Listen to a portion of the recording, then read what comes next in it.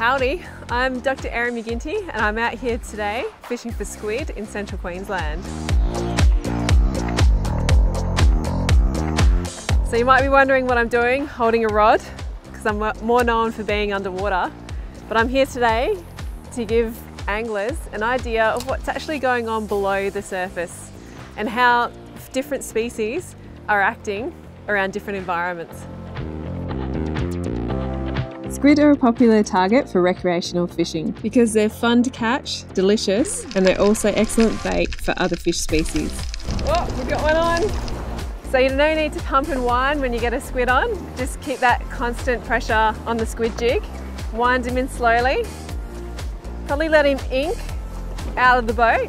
Squid are one of the ocean's most plentiful organisms in biomass, making them a really sustainable species to target.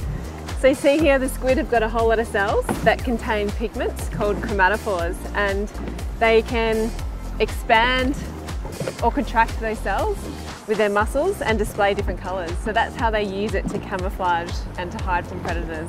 Squid have a really highly developed nervous system, similar to that of fish. So you want to make sure that you put them out of their misery or dispatch of them quite quickly.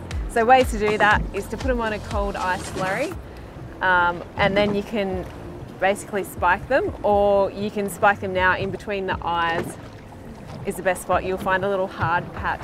So I'm just going to get him straight onto a cold ice slurry just to slow down that central nervous system. Yum! And there's an easy way to catch a really tasty thing.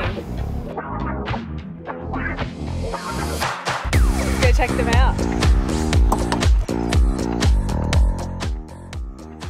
Vision is what regulates schooling behaviour in squid. See that when the squid see me underwater, they form a tight school.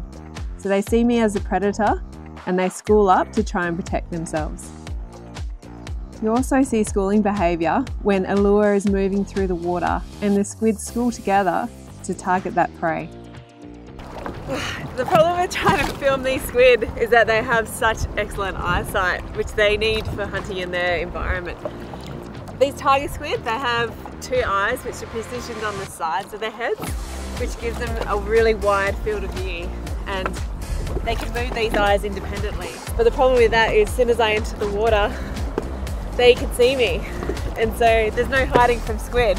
What I actually found then is we were using the squid jig before and not quite dropping it down to the bottom and jerking it. So the squid, what that means is the squid were finding that squid jig on the surface from in about 8 metres of water.